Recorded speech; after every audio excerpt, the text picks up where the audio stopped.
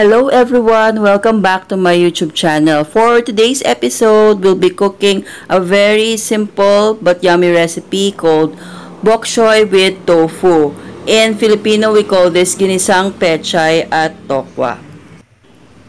This dish is very budget friendly as it cost me only 30 pesos to make this recipe.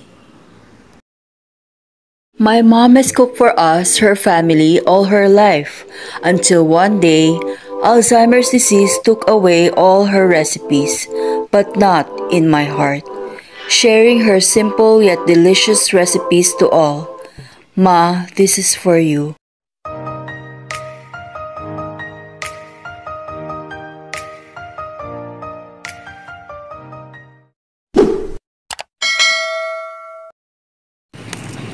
So this is the vegetable that we're going to use. It's called bokchoy, or in Filipino, we call it native pechay.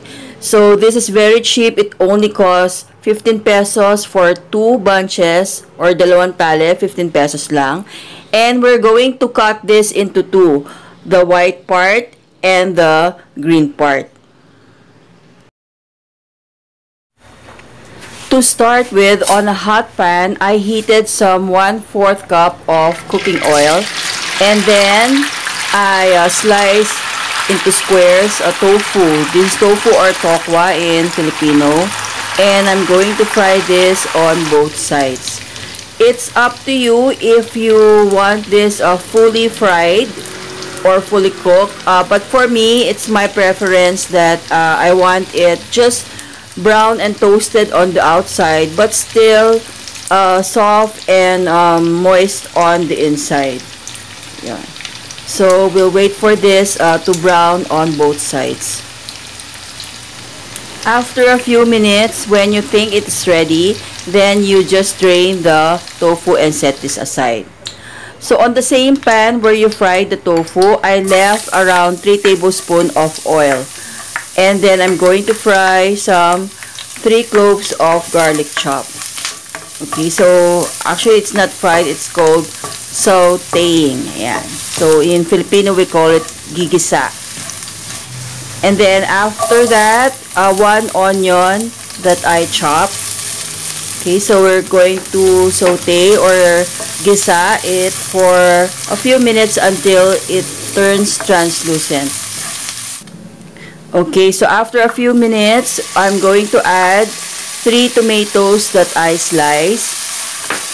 And then make sure that you will fully cook the tomato. So this will take some time. And then after that,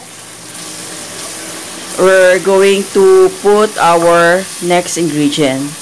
So this is how it looks like when the tomatoes are fully cooked. Okay, we're going to bring back the tofu that we fried a while ago in oil.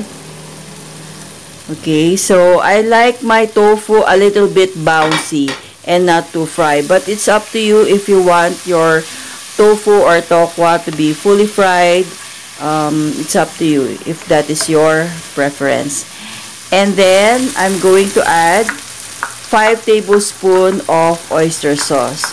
So I'm putting 5 tablespoons of oyster sauce for 2 bunches of pechay. So you just adjust depending on the amount of pechay leaves or bokchoy that you want to add. Okay, so after the oyster sauce,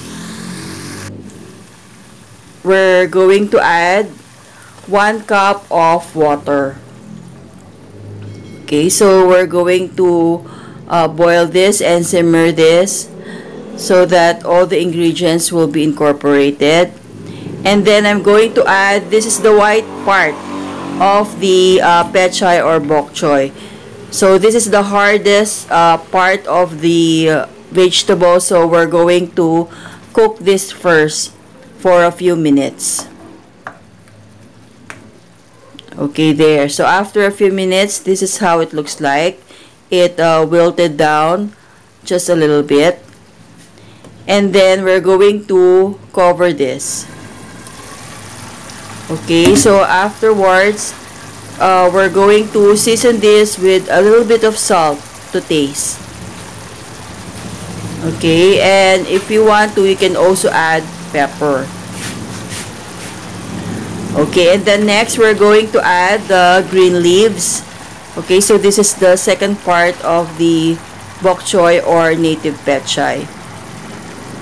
Okay, and then we're going to cover this so that the leaves will wilt.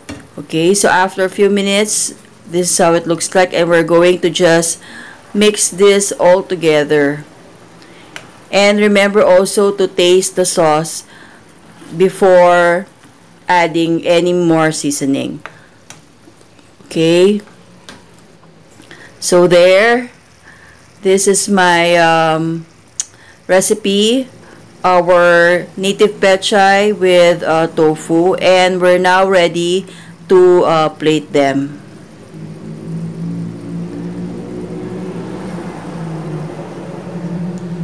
Okay, so on a nice plate, we're going to put our recipe for today, our bokchoy or native pechay with tofu. It's a very simple recipe but very delicious, and most importantly, a very healthy dish. Yun. So there you go. This is my simple recipe for today. Thank you for watching. Till our next episode. Bye.